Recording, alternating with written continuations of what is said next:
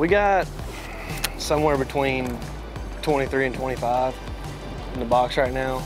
All brown ones. Yeah, all brown.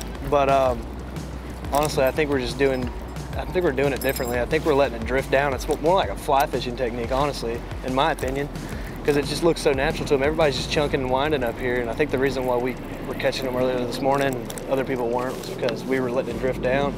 It just looks super natural coming up over the rocks and stuff. But we got super fortunate and caught them. It was awesome. It was a great day. I'd never imagined catching 24 pounds of smallmouth ever in my life.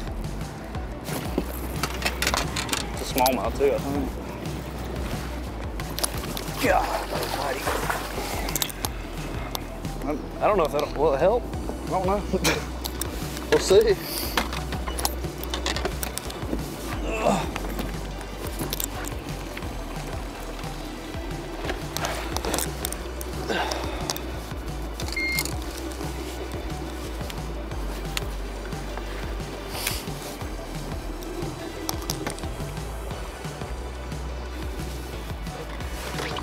Looks like about a 4.5.